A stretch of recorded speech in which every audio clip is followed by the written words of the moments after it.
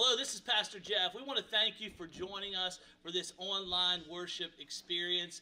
I hope you're blessed by this word today. And if you want to know more about Hope Church, you can visit us at this website below me, realchurchforrealpeople.com.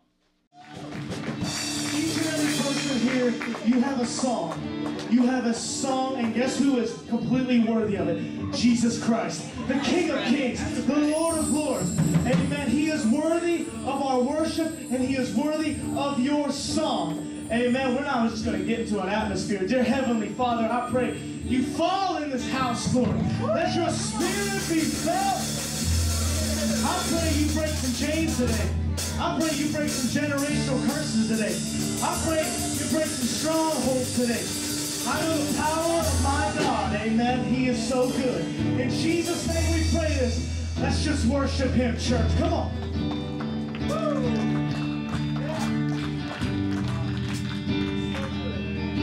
I'm gonna sing till my heart starts changing. I'm gonna worship till I mean every word.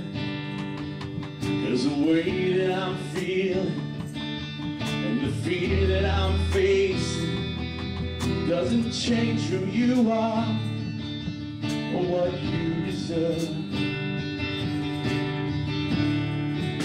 I give you my worship 'cause you still deserve it. You're worthy, you're worthy, you're worthy of my song. I pour out your praises, blessing and breaking. You're worthy, you're worthy, you're worthy of my song. You are, you're forever worthy. You are worthy. I'm gonna live like my King is risen.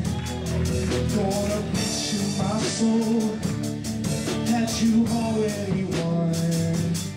Even though I can't see it, I'm gonna keep believing that every promise you made is as good as done.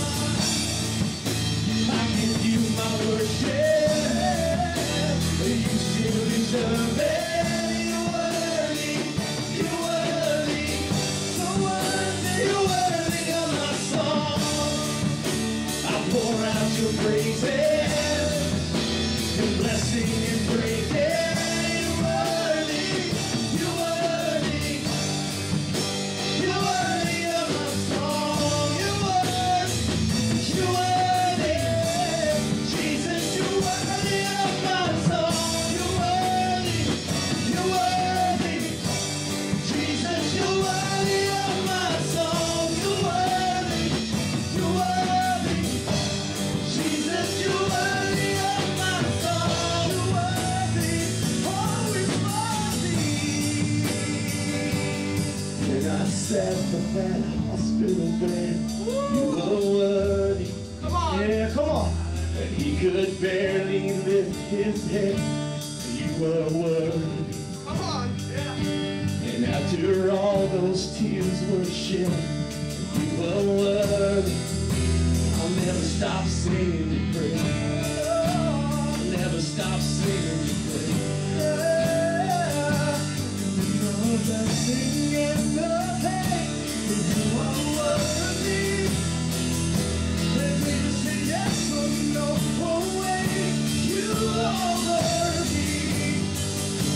And through it all, I choose to say you are worthy. No, I'll never stop singing your praise. No, I'll never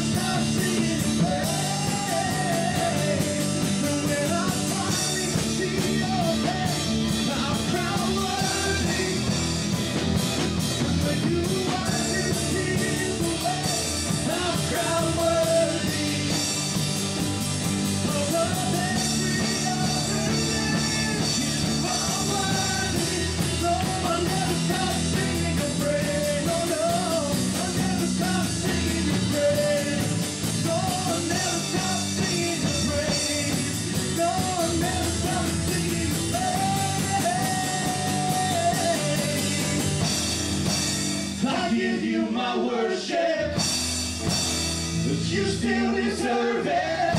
You're worthy. You're worthy. You're worthy of my song. I pour out your praises, investing in breaking. You're worthy. You're worthy. You're worthy of my song. You're worthy. I give you my worship. You still deserve it. You still deserve it. You're worthy. You're worthy. You're worthy of my song. I pour out your praises, your blessing and breaking. You're worthy. You're worthy. Jesus, you're worthy of my song. You're worthy. Oh, you're worthy. Jesus, you're worthy of my song. You're worthy. You're worthy. One more time. Jesus, you're worthy of my song. You're worthy. Oh, it's worthy. You are worthy of it all. You're worthy of it all.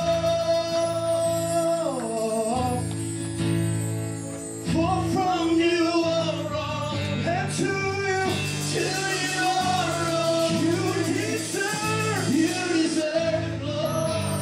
Come on, sing it out with all you got. He's so worthy of it all. You worthy of it all. I'll never stop singing.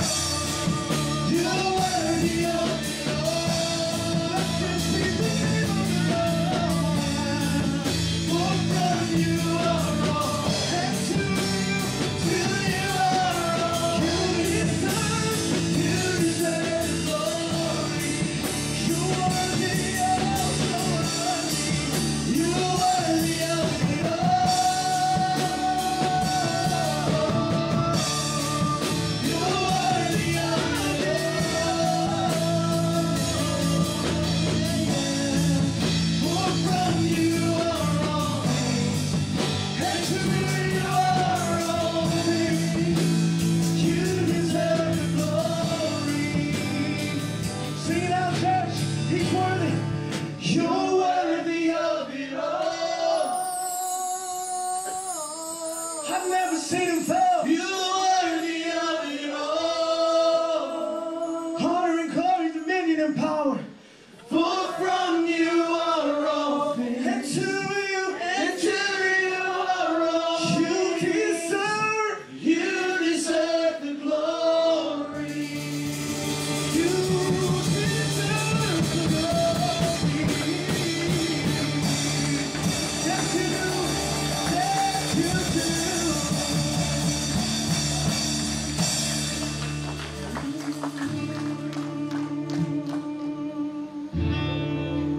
How many know that there is a king?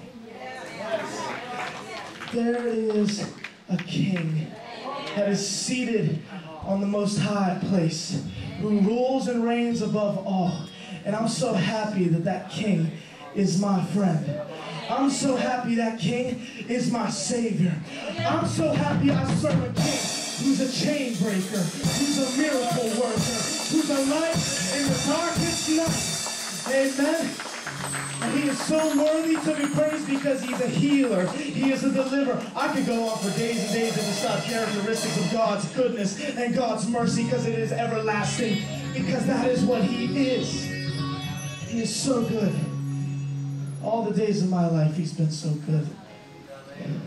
And I know in this house we got some people with some testimonies. I can just tell how good he's been. Let's continue to worship that King. Amen.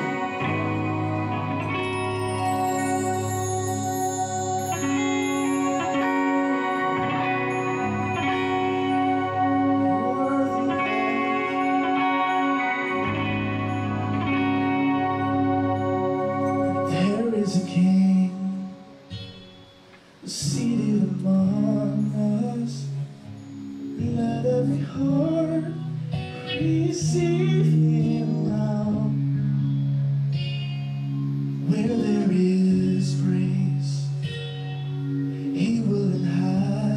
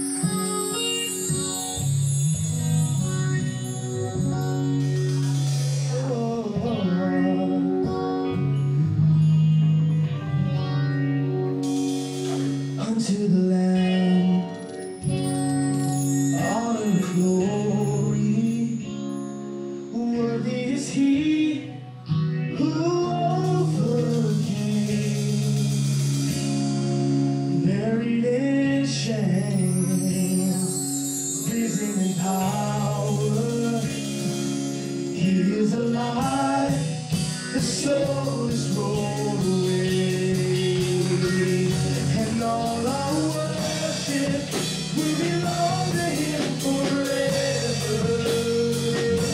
Death is conquered, and our Savior holds the key. God is the name, the reigns above all others. Jesus Christ, the King of all. And all our worship will belong to Him forever. Death is conquered, and our Savior holds the key. Death is the name, the reigns above all others. Jesus Christ, the King above all. Let's just worship Him now.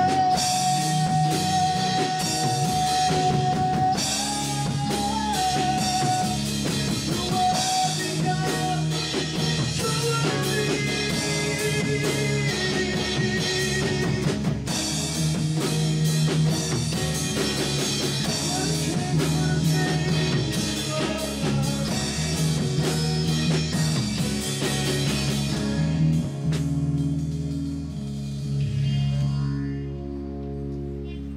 And it won't be long. We will behold Him in this church, and every tear He'll wipe away.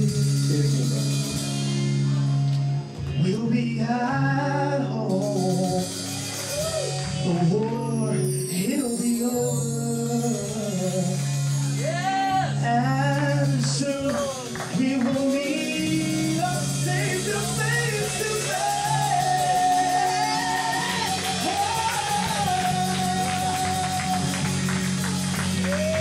It won't be long.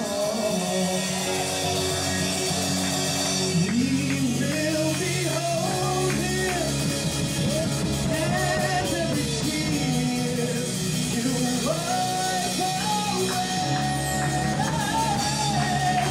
We'll be at home. The world will be over, and soon we will meet our Savior face to face. Every burden will be lifted in His presence, and every trophy will be laid down at His feet. Death is the name, the reigns above all others. Jesus Christ, the King above all kings. And all our worship will belong to Him forever. Holy, holy, holy, holy, for all eternity. Yours is the name, the reigns above all others. Jesus Christ, the King above all kings. Oh, Jesus Christ, the King above all kings. Jesus Christ, the King above all kings. Oh, hail King Jesus. Oh, hail Emmanuel, King of kings, Lord of lords, bright morning star. And throughout eternity, I'm gonna praise Him, and forevermore.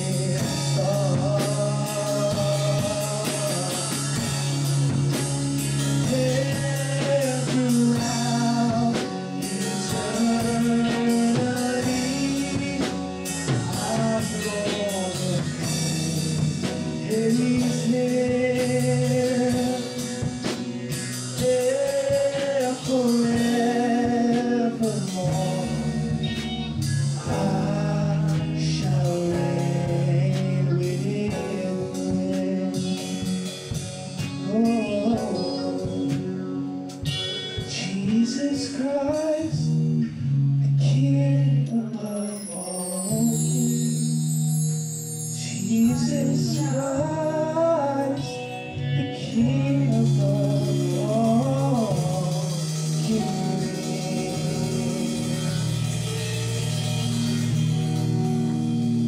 Thank you, Lord. It's so good. It's so good.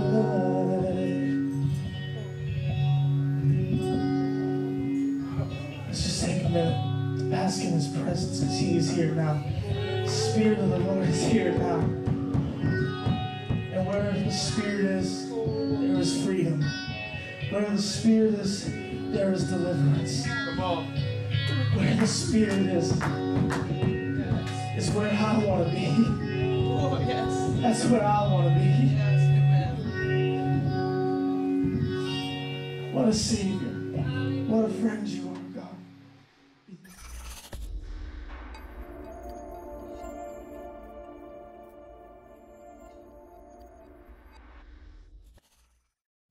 We're going to start out, if you want to get your Bibles out, Habakkuk chapter 1, verse 2. I'll give you 10 seconds. This ain't youth night. Yeah, there's a Bible sword drills. You got 10 seconds. You better find the scripture. All those kids who were raised in church are going to be like, and get it like that. Habakkuk 1. How long, O Lord, must I call for help, but you do not listen? Violence is everywhere. I cry, but you do not come to save. Must forever I see these evil deeds? Why must I watch all this misery? Wherever I look, I see destruction and violence. I am surrounded by a people who love to argue and love to fight. The law has become paralyzed. There is no justice in the courts. The wicked far outnumber the righteous, so that justice has become perverted. Come on. Justice has become perverted. The unrighteous outnumber the righteous. Come on. What does this place sound like? Sounds like the world. I'm just going to let you think about that. How many times must I cry? How many times must I cry, but you do not listen? How many times must I call for help before you actually hear me? Come on. I think we've all been there before. Lord, there's this mountain. Lord, there's this valley, and I need it moved. How many times must I cry out, Lord? How many times must I call out to you, Lord, before you listen to me? Come on. You've all been there before. Amen? I've been there before. I'm not perfect. I've been there before. Lord, you're not here. You're not listening. Where are you? I've been there before. I think y'all know what I'm talking about. Yeah, come on. I think y'all know what I'm talking about. See, but then Habakkuk got a response from God.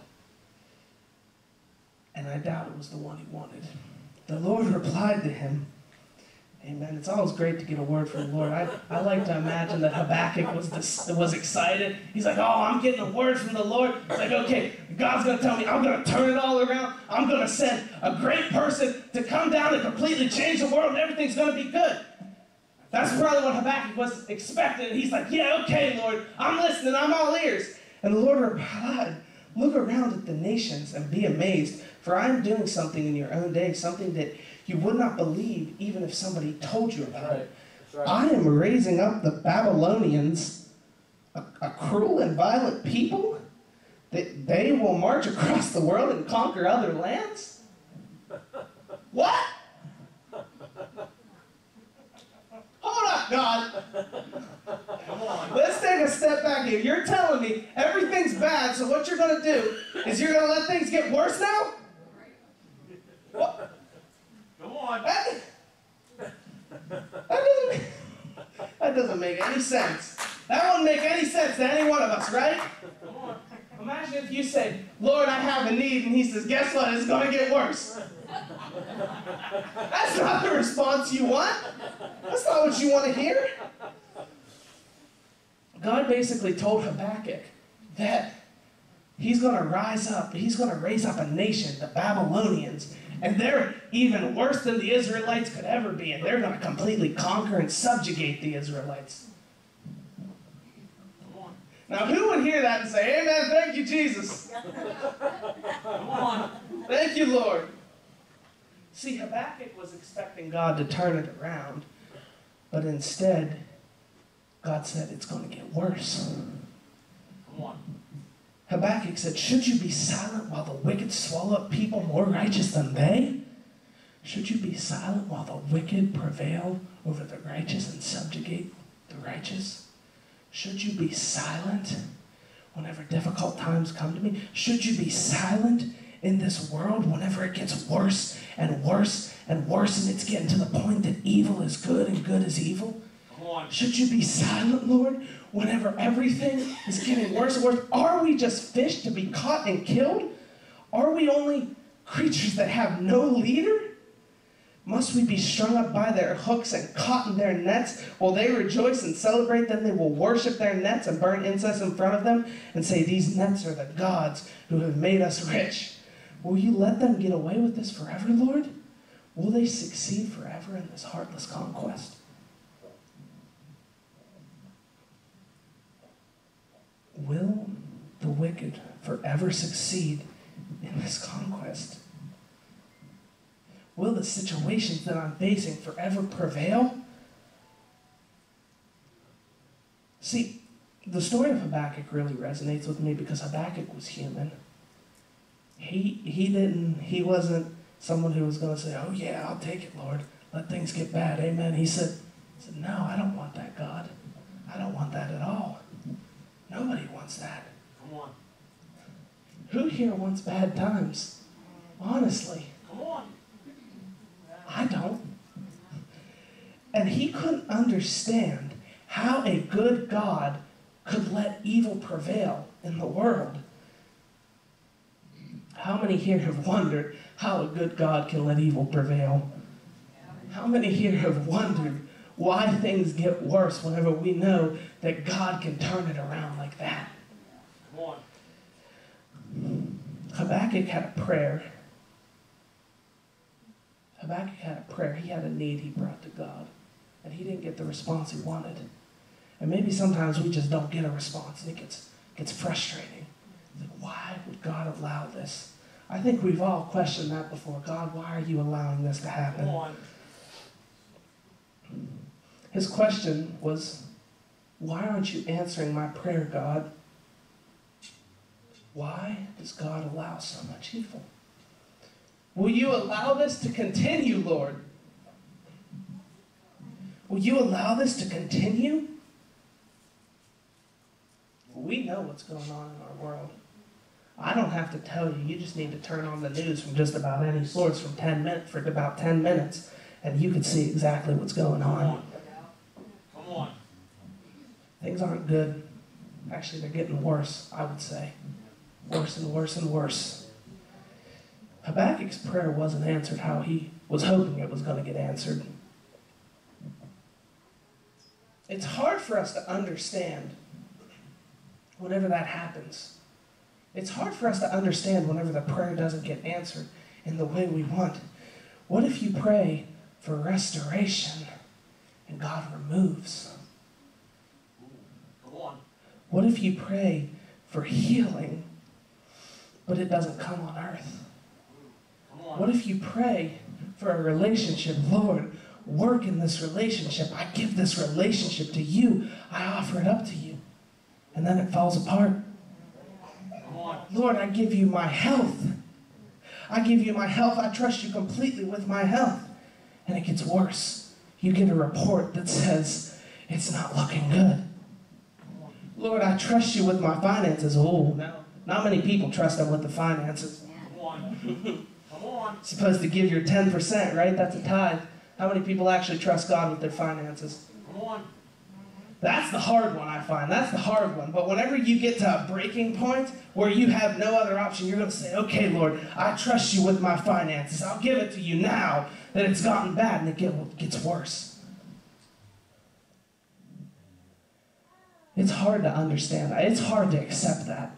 Whenever you pray so earnestly for something and it doesn't come to pass. I've had a lot of unanswered prayers. I've had a lot of unanswered prayers that broke me in a time. I had a lot of unanswered prayers that completely tore me down, made me feel weak, made me feel worthless, made me feel vulnerable. And I'm thinking, God, why are you letting this happen? Why are you letting this happen? What if you don't understand what God's doing? See, we as Christians face that often. Because, you know, one of the biggest words in the Bible is trust.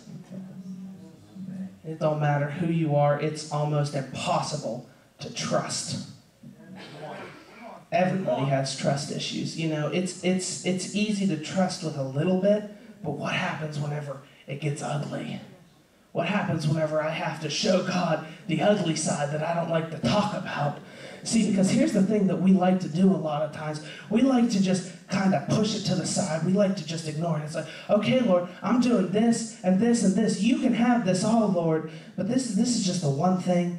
It's actually not that bad if you look at it in a different way. It's not as bad as this, right? At least I'm not doing that. Come on. Come on. At least I'm not that person doing that. I mean, look at how righteous I am over here. I'm just doing this and they're doing that. Come on.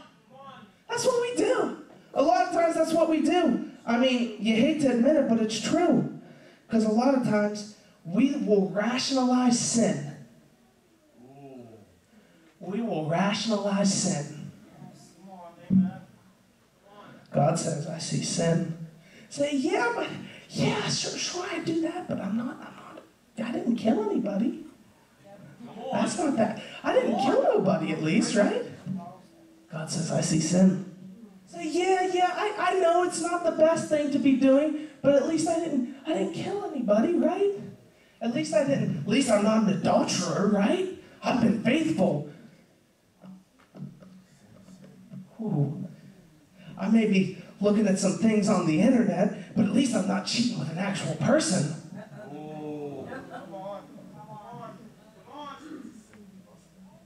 I may be having one too many to drink, but at least I'm completely cognizant enough that I'm not, at least I'm not an angry drunk. At least I don't beat up on people whenever I'm drunk. Come on. Come on. That's what we do. Sometimes we like to rationalize things.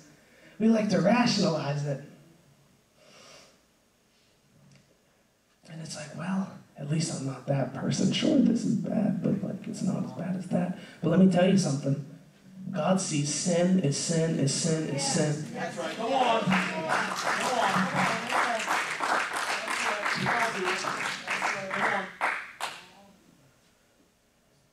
We like to hammer on certain sins, right? We like to make those ones the worst, but sin is sin. Come on. And God sees it as nothing except that. That's right. Come on. See, because God doesn't have no tier bracket where it's like, these are the bad ones and these ones are. They're in the book, they are sin. That's right. That's it, period. Come on. That's right.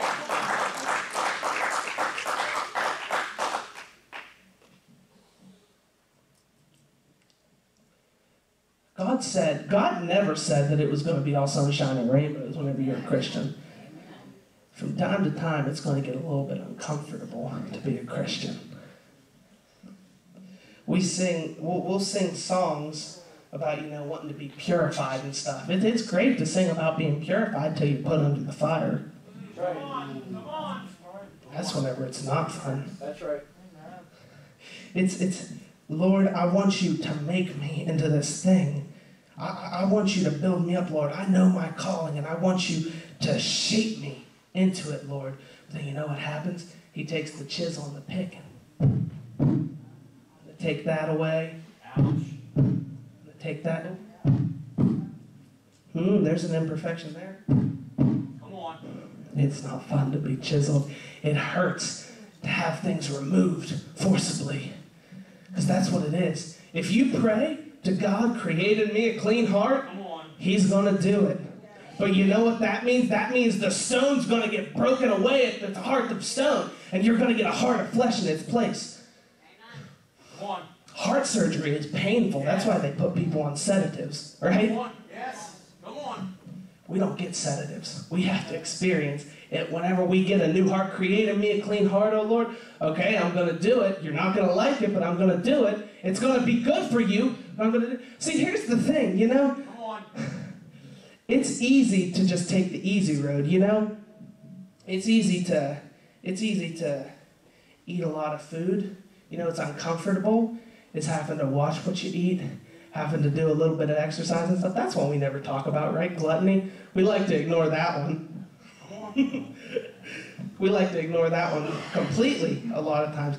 But you know, what's comfortable is to just do what you've always done, eat all the food because food is comforting. What's uncomfortable is to be watching, to be taking care of the temple that God gave you, because your body is the temple. You know, what's comfortable is to be puffing on the cigarettes whenever you're used to that. That's what you've always known. But what's uncomfortable is to maybe cut back a little bit. Maybe cut back a little bit. What's comfortable is whenever you had a bad day to go to that bottle, to go to that website. Come on. What's uncomfortable is to take the straight and narrow path. Wide is the way, amen? Come on. It's easy to take the highway, because that's what it is. It's easy to take that way. It's wide, it has room for everybody to come through, and you don't have to worry about no mountains or valleys whenever you take that way. No potholes. No potholes in the road, wow. See, and I'm not here to beat you up. That's not what I'm here to do. Believe it or not. See, because sometimes we got to talk about things like that. Sometimes it's easy to ignore those things, but they have to be spoken about. That's right. Because God promised that evil may exist and may prevail, but He also promised that the victory already belongs to Him. That's right. We don't even have to fight the battle because the victory is already won. You know, sometimes that comes back to the trust. It's so easy to stand your guard and try and fight anything that comes your way. You know what's really hard to do? Come on. Come on. I'll let you fight the battle, Lord. I'll give you the battle. I'll trust you with it, Lord. I'll trust you. The way I see it, there are two roads. There's a lot of ways to the one road, but there's only one way to the right way. Come on. There's plenty of ways you could go down the path to hell, but there's only one way to the path to the Father. Come on. I just think about it. You know what book of the Bible just really gets me excited, even though I don't understand it a lot of the times, is the book of Revelations. Because you read the end, we win. We win. Struggles may come, but we win. See, sometimes we just feel like, God, I've been wandering aimlessly. I don't know what to do at this point. I've been going this way for so long that I don't even know the path I should be taking. See, because it's easy to right, go a little bit astray. God says, right, I want you to go this way.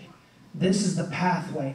I've written it out for you. I've given you the clear instructions, right? I've given you the clear instructions on how to go this way. And they're like, yeah, God, amen. Amen. Let's follow the path, God. Yeah, we're supposed to go that way. That's the straight path. Amen, God. Yeah. Yeah, amen, God. We love that path. We love that path. Where'd you go, God? Come on. I have a need now. Where did you go? You abandoned me. Oh. Come on. That's what we do sometimes. And sometimes there will be distractions, right? Sometimes there will be things to lead you astray. Because that's what the enemy does. The enemy, he'll be like, oh, I'm a college student. You think I'm going to pull out like a 20 or something? I have $1. And the enemy will be like, yeah, but if you come this way, I'll give you this. This. You want this, don't you? You want this. You don't want to have to worry about money, right? It'll be easy. Just come this way. And that's what the enemy does. That's what the enemy does. And you know, we follow that path, and what happens is, well, we'll fall. Come on. We'll stumble. And then that's whenever we're like, God, you abandoned me. You told me you were never going to leave me, and now here I am on the ground. That's what happens sometimes, but you know what's the worst? Is whenever you're going this way, whenever you're taking the path you're supposed to be taking, and the bad things still come. Come on. Reminded of a man named Job. Lived righteously. Amen. Lived righteously. He lived an upright life. He prayed. He had a connection with God. But he lost everything. That's what's really difficult to accept. That's where it gets hard, is whenever we're taking the right path and the storm still comes. Come on. You've never even stumbled, you've never even fallen, but you've still ended up in this terrible place. That's what happens sometimes. The world is not a bright place. It's not. The world's not all sunshine and rainbows, as they say. But here's the thing. We have a light. That's right. Come on. Come on. Come on. And my Bible says that the light prevails over the darkness, and the darkness can't comprehend it. I'm speaking to somebody right now because this wasn't in there. I'm telling you now, you are following the path you are supposed to be on. Stay faithful, stay the course. I promise it is worth it at the end. You may not be able to see it right now in the difficulty, but I promise that He is working everything around right now for you. Do not get discouraged. Take courage and claim the peace of God that surpasses all understanding. That's right. The peace where you could be in a storm sleeping. Because it's easy to sleep in the middle of the storm whenever you know that the one who can calm it with a word. It's easy to sleep in a storm whenever you know that the one who can calm the storm with a word is riding in the boat with you. Come on. You have an anchor and it holds. Yes. You have a peace and it'll hold. I promise no matter what difficulties come, it will hold. Yes, thank you, Jesus. Evil has no power on the earth that's mightier than the Lord. And He promised us that He will watch over us. For I know the thoughts that I think towards you, says the Lord, thoughts of peace and not of evil, to give you a hope in the future.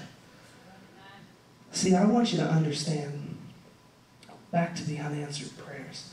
God has a plan with the unanswered prayers. He has the whole world in His hands. And the scripture says we know that all things work together for the good of those who love God, to those who are called according to His purpose. He has a plan with the unanswered prayers. Trust me. He has a plan. He is up to something. He is up to something. God is up to something right now. He's healing someone. He's changing someone. He's making a way for someone right now. My God's always working. He's had one day off in centuries. And He hasn't taken a day off since. That's right. And He's working. He's working it out right now. And I'm telling you, with those unanswered prayers, there's a plan. Unanswered prayers in the moment caused me some of the greatest pains of my life, but gave me some of the greatest joys of my life. I know some of my believers who are older than me can testify that sometimes the unanswered prayers are the best prayers there are. Because the unanswered prayers that cause the most pain in the immediate bring the most joy later on. So I am telling you, Christian, do not get discouraged whenever you feel that God is not answering your prayers, whenever God says no to your prayers, whenever things are falling apart, whenever you pray, God, save my child, and they go even further from Him, trust. Whenever you say, God, heal my relationship, and it falls apart, trust. Whenever you say, God, take this addiction away from me, and it gets stronger, trust. Trust in him and lean not on your own understanding. He is up to something. He is doing something right now for you. He is working things out for you right now. And God's going to eventually make everything right. Let's talk about the book of Revelations. Let me read this little bit of scripture from the book, from the book of Revelations. I heard a loud shout from the throne saying, "Look, God's home and is now among his people. He will live with them, and they will be his people. God himself will be with them. Yes. He will wipe every tear from their eyes. Yes. And there will be no more death or sorrow or crying or pain. All those things are gone forever." Yes. And the one sitting on the throne said, "Look, I am making everything new." This book is the truth, 100% the truth, and you could take it to the bank. Amen. And he promised that he's going to wipe every tear away. He's going to make everything new. He's going to turn things around. Yes.